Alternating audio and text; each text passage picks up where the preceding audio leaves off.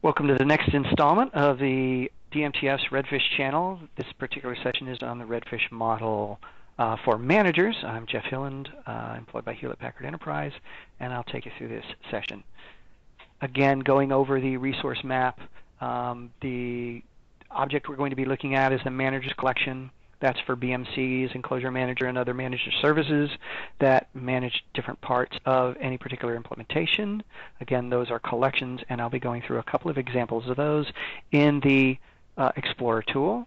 Going to the Explorer, I'm going to go over a simple rack-mounted server for the most part, but there are some interesting components of the bladed system, and I'll show you those as well.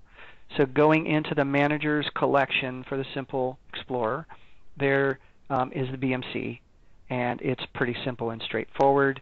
There's an OData type associated with it. Again, ID and name and manager type, just like all the rest of the collections. Instead of system type and chassis type, this has a manager type of type BMC. It's got a description. It's also got a service entry point UUID.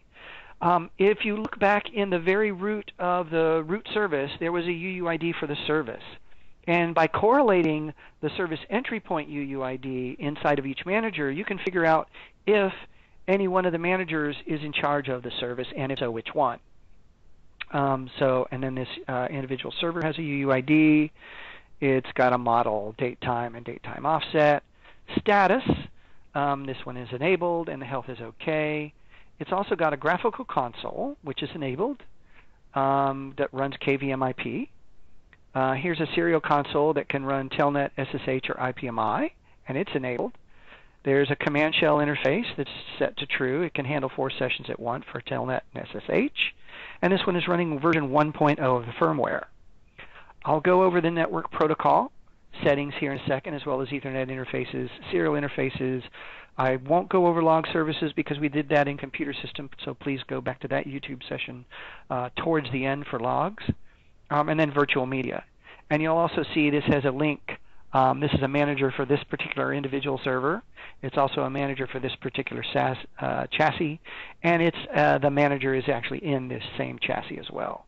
You can reset this particular manager by going to this object and including a reset type of either forced restart or graceful restart.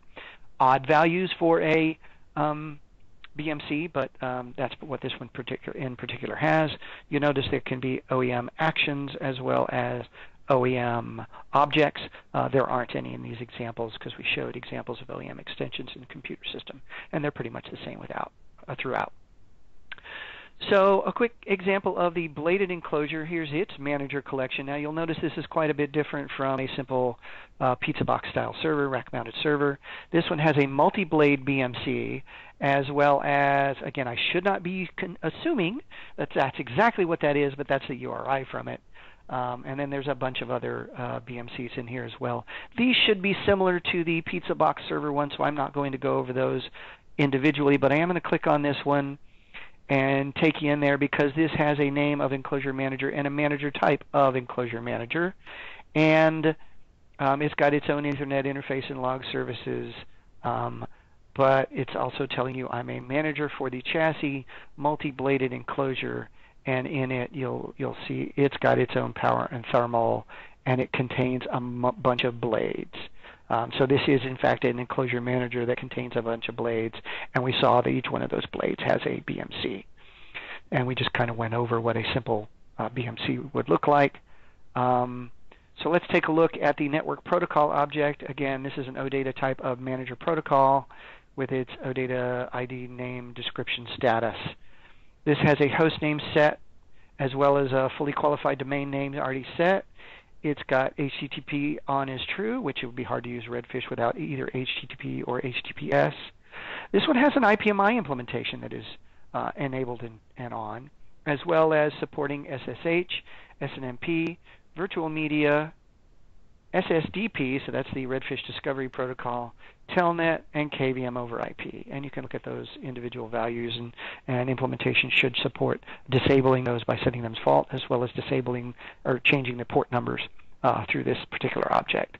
So all the network services for the BMC are contained in the network protocol Manager Network Protocol object. Looking at NICs, this particular system has a dedicated NIC. Of course, we're just kind of assuming that from the URL.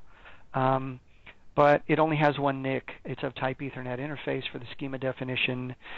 Name, description, status, interface enabled is true. It's got a permanent MAC address as well as its current MAC address, and those are the same. Speed for the NIC, auto-negotiated full duplex MTU size, just as it was for systems when we went through that. And then there's VLANs. And the way VLANs are done on Ethernet interfaces is there's either a simple VLAN object or there could have been a VLAN connection in here, a collection in here. So if I support more than one VLAN, I would have found not a VLAN ID, but instead a bunch of VLANs, and all of those set in a collection. There's IPv6 address. Again, it's an array because I can have more than one. There's an IPv6 address policy table as well as an IPv6 status address for this one. So, and IPv6 default gateway and other addresses. Name services. This particular one is at namesdmtf.org, and there is, because there may be more than one naming service. And then this has a Redfish settings, as I went over in the common properties. Because you find the annotation at redfish.settings, I know that I go to this settings object right here for the settings for this particular NIC next time it takes a reboot. I'll go ahead and go into that, and you can see that it's this exact same copy of this object, just I can do my writes to the product properties here. It isn't uncommon for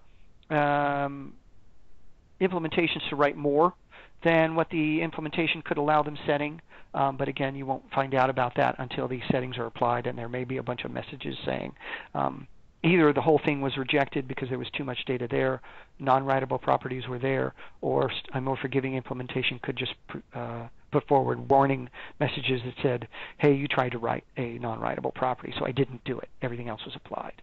Both implementations are allowed by the specification. Looking at the serial interface, this has a serial interface.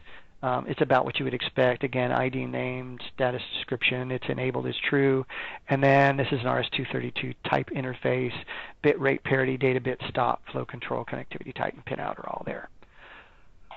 Looking at virtual media, I'm not going to go through both of these, but it looks like there's a floppy and it looks like there's a CD, but then I shouldn't make those assumptions, but there certainly are two virtual media. Looking at the floppy, this is a virtual media type. It could either be floppy or USB stick, which is interesting. This particular one, we'll just assume it's floppy. Here's my image, and the image, again, would depend on what the media type was.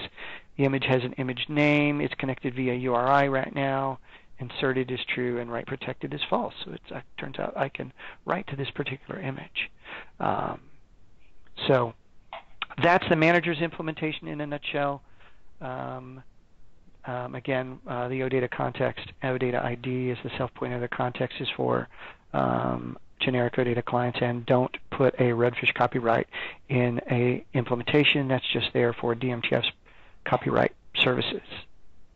Thanks for watching this installment on the Redfish YouTube channel. Again, for more information, see the Redfish Developer Portal, the Redfish Standards page, or join and get involved in the SPMF inside the DMTF. Thanks for watching.